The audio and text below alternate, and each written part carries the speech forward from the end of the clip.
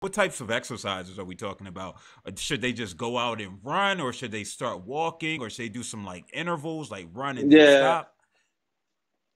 I think it depends on what you've been doing. Everything's context specific. So if someone's not been training, then they're at risk for injuries, and they're going to get the benefits of training from doing anything more than what they were doing. So if you're going from zero, anything is progress. So I don't necessarily encourage people to start running or jogging right away.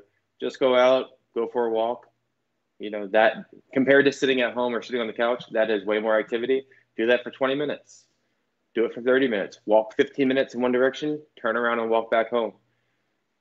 Do that. And if you have the time for it and the desire to do it the next day, do it again.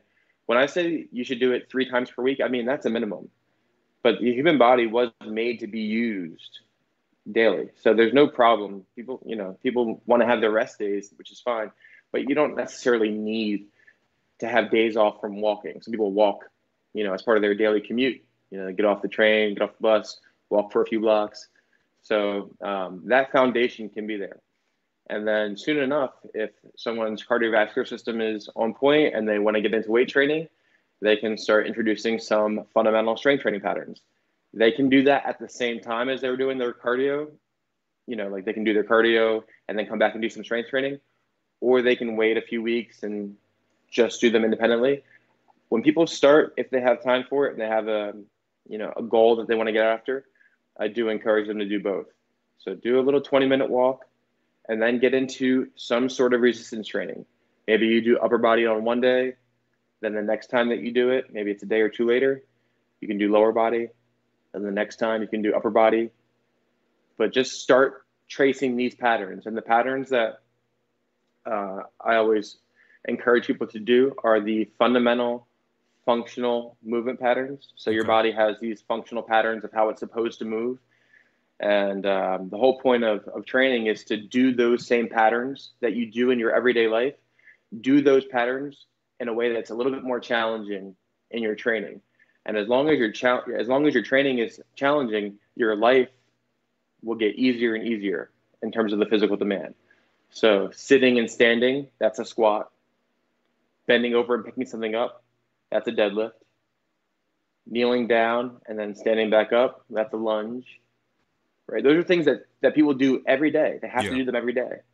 And if people don't train and let those movements kind of just deteriorate, then they become more challenging and riskier.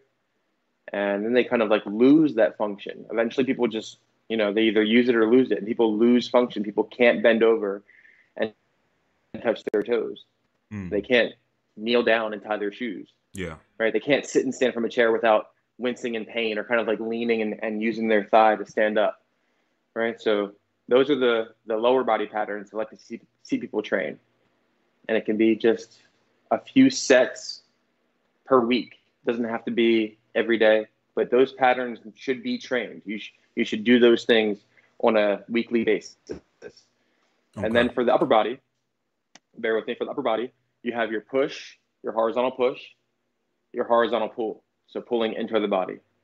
Then you have your overhead push and your overhead pull. If you do those 7 things, you're in a pretty good spot. So that was squat, deadlift, which is just like a hinge, any sort of hinge variation where you're bending over at the waist, lunge, which is like a step up, a split squat, a walking lunge, any sort of one-legged thing. Yeah. And then you have for your upper body your push, pull, your push, and your pull. So those are the basic patterns I try to get people into. Their routine can be 3 or 4 movements if they're doing upper body on one day, lower body on the other day, or do 2 sets per movement, all 7 movements. It's still less than a half hour. Okay. Okay. Right? And most people right now have time. Like right now, the limitation for most people isn't time. Yeah. It's Yeah. just kind of like, desire and equipment and know-how. Yeah. No, it's, and those are great So, suggestions. yeah.